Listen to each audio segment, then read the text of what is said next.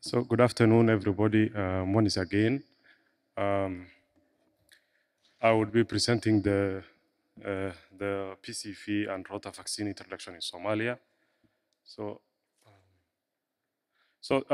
basically, I am going to share with you a brief demography of Somalia.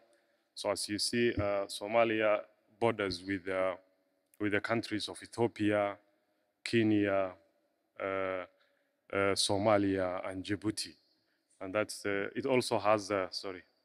Um,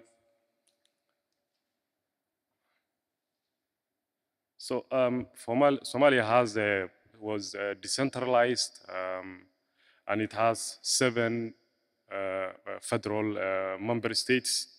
And it also has 23 regions and 110 districts. So that is the schedule of Somalia routine immunization. And if you look at the green color, that's the introduction of the new vaccines. So you can see the BCV introduction and Rota introduction.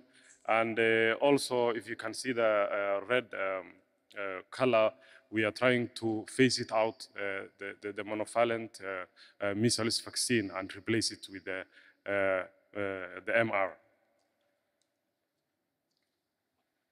So basically, if you look at the demographic, I mean, if you look at the burden of pneumonia, okay, there's some small mistake there, but if you look at burden of pneumonia of under fives, you can see from the last 5 years, the blue color is the cases of under five mortality, and then the orange color is the death of under fives due to pneumonia.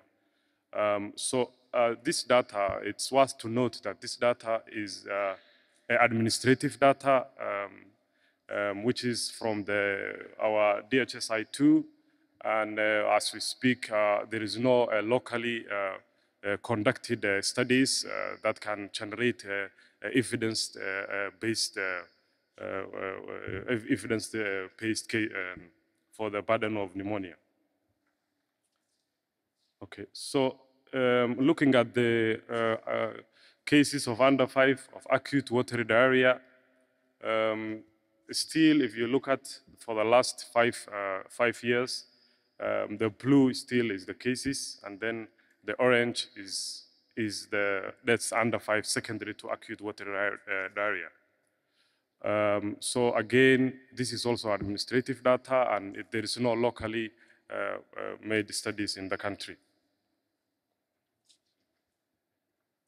Okay, so the national progress to sustainable developmental goals, that is the SDGs 3.2. As you can see, this is data which is from UNICEF and WHO. When you look at the vision of 2030, which says that under five mortality should be low as 25%, 25 per 1,000, and neonatal mortality to be 12 per 1,000. You can see where the country is, and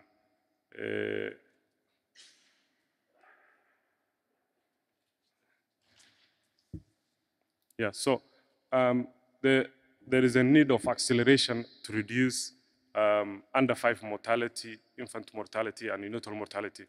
And one of the things to reduce is by introducing these two important vaccines, that's the PCV and then Rota. The other contributing factors which the government of Somalia is working hard to achieve.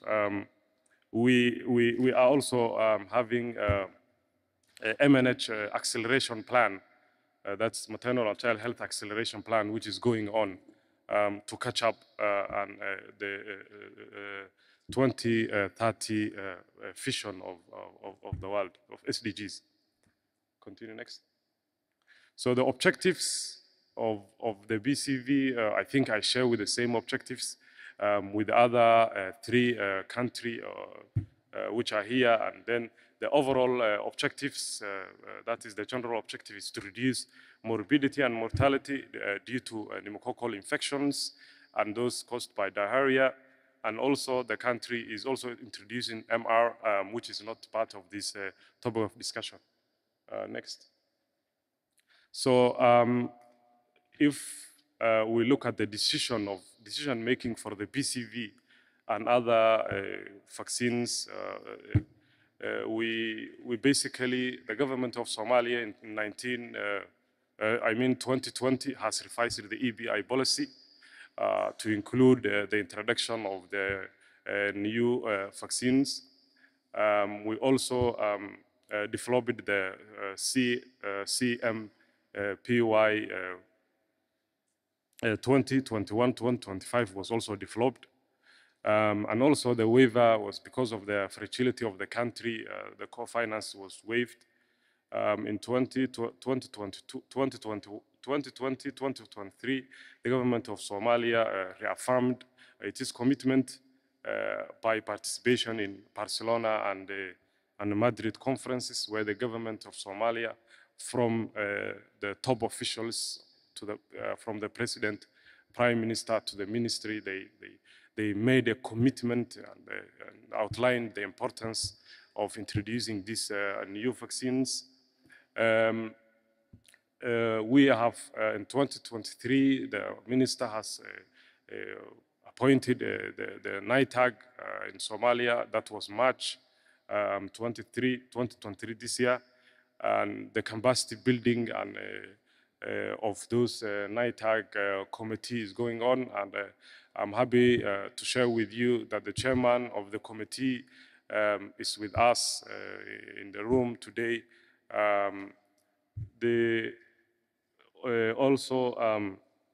country has also submitted the proposal of the introduction of the new vaccines to Gavi, and the proposal was also submitted.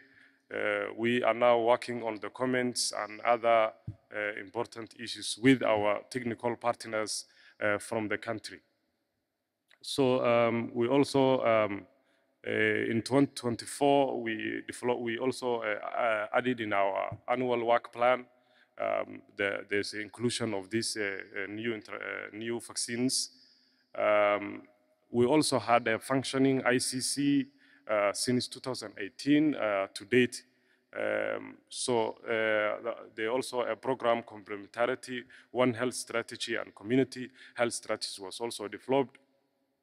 There is also strong technical support from UNICEF, WHO, Gavi, and other partners on introduction of the new vaccines and the EBI program in general.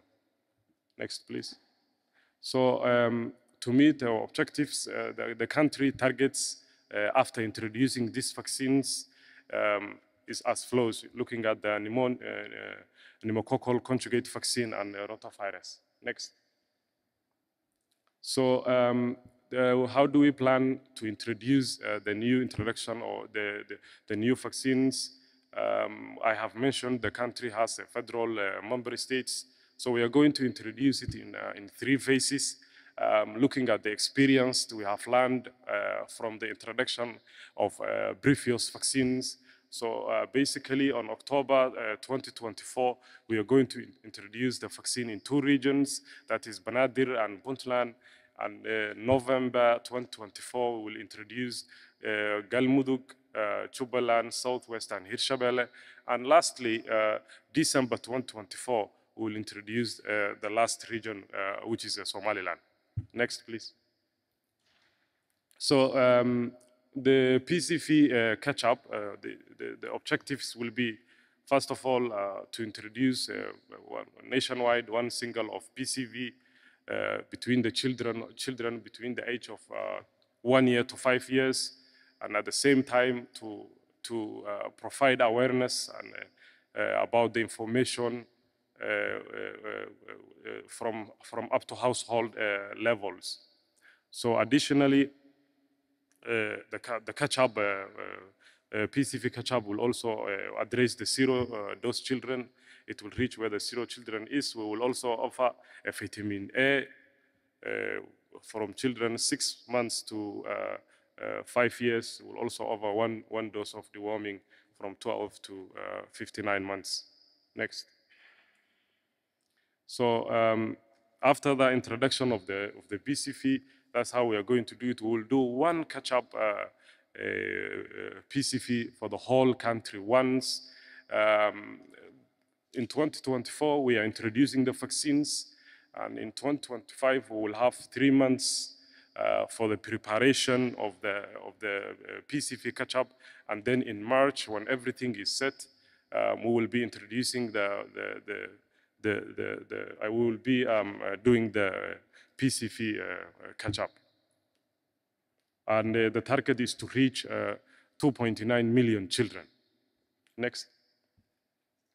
So PCV and rota vaccine introduction in the context of other national vaccine priorities. As I have mentioned initially, we will introduce also an mRNA vaccine. So we'll start with the catch-up and then followed by introduction of the MR.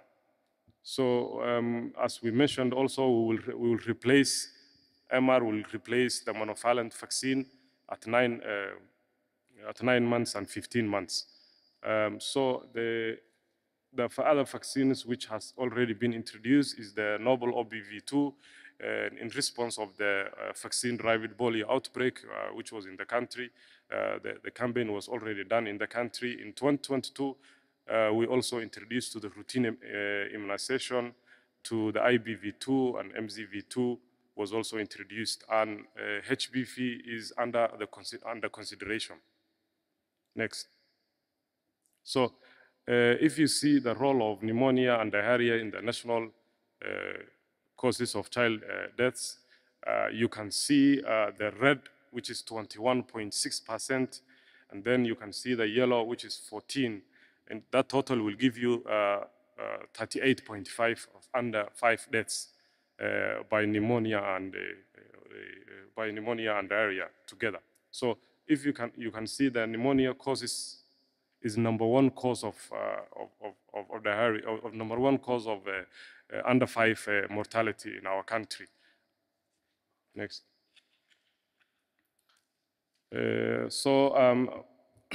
This since there's no studies which has been done in our country, when we were choosing the PCV13, we looked at nearby countries like Kenya and Ethiopia, and these are the studies we managed to retrieve. After introducing of PCV13, there was a 90% reduction in pneumonia cases in Kenya, and after introducing of rotavirus vaccine, it has showed that in 2 counties in Kenya, it has reduced 55% reduction in rotavirus-associated hospitalization. Okay, next. So the opportunities for PCV and rota vaccine introduction, number one, it will strengthen the coordination at national and subnational levels. It will also provide a great opportunity for the both federal Ministry of Health and subnational levels to learn more about budgeting and understanding of the Gavi process, planning, budgeting, and all those things. It will also help us to revise the guidelines and the policies to catch up for all the groups. It will also improve the coverage and equity by reaching previously underserved communities. Those are the IDBs, the newly liberated areas of our country, which was recently liberated from the Al-Shabaab and other terrorist groups. It will also reach people who are underprivileged, IDBs, and the zero-dose children. Next. So we will have also opportunity to strengthen our surveillance systems. The moment we introduce MR, we will be tracking the rubella and congenital rubella syndrome. It will be added in the surveillance of the country. The introduction of these new vaccines will also come up with financial and technical support to further strengthen the health system of the country. It will also strengthen the cold chain logistics and also it will also strengthen the cold chain staff and also take part in capacity building of those staff in the cold chain, and also to ensure complementarity with other Gavi and donor support. It will also be an opportunity to